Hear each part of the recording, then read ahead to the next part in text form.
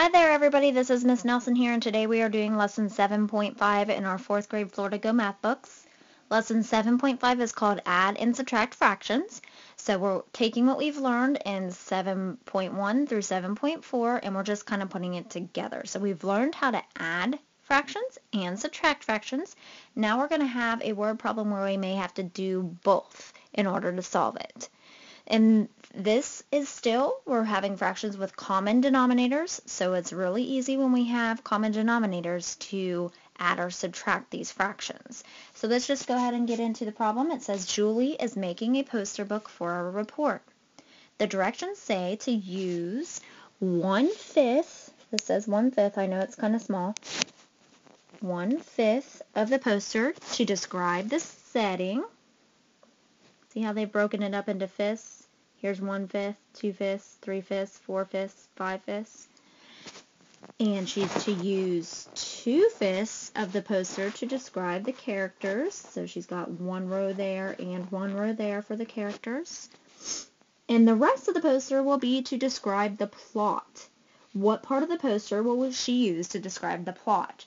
Now, we can kind of see from this model already here that our answer is going to be 2/5, but let's go ahead and go through all this math just to help us understand.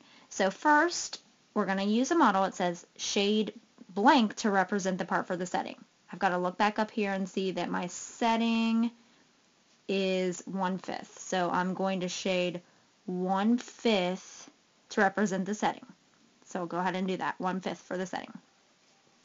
Then shade how much for the characters. I look up here and I see characters 2/5. So I'm going to color, first let me write down 2/5 for characters, and then I'm going to actually color in 2/5 for characters. So we can see the plot is going to have 2/5. But let's fill out this information. Let's write an equation for the part of the poster used for the setting and characters. So I started with 1/5 for the setting, and then I added 2 more fifths for the characters for a total of, that was 3/5 altogether. What does the part of the model that is not shaded represent? So these empty spaces over here, that's going to be the section for the rest of the poster. Rest of the poster, which we know the rest of the poster is supposed to be for the plot. So now write an equation for the part of the poster that she will use for the plot. Well, to do that, this is just like we did yesterday's lesson. You take your total, which is 5/5. You're going to subtract what we already used for the setting and the characters. So we're going to subtract our 3/5, and that will leave us with 2/5, which we're using for the plot. So Julie will use 2/5 of the poster to describe the plot. Okay, so we can see, you can draw a model and easily see that it's 2/5, or you can do the math. 5/5 minus 3/5 is 2/5. As long as they have common denominators, it's pretty easy to figure that out. Now, let's see.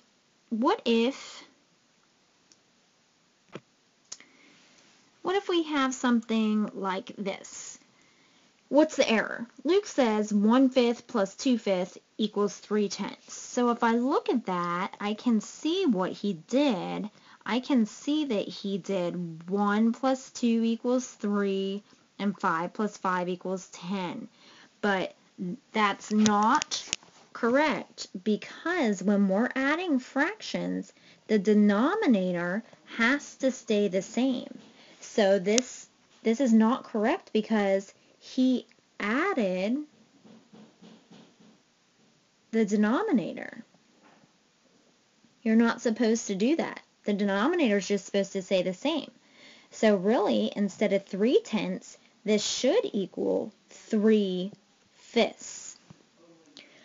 Alright, so this was lesson 7.5, and if you're in my class, the password is Daisy Duck, and you should have filled out page 283 in your big math books. And if you have any questions, just leave me a message.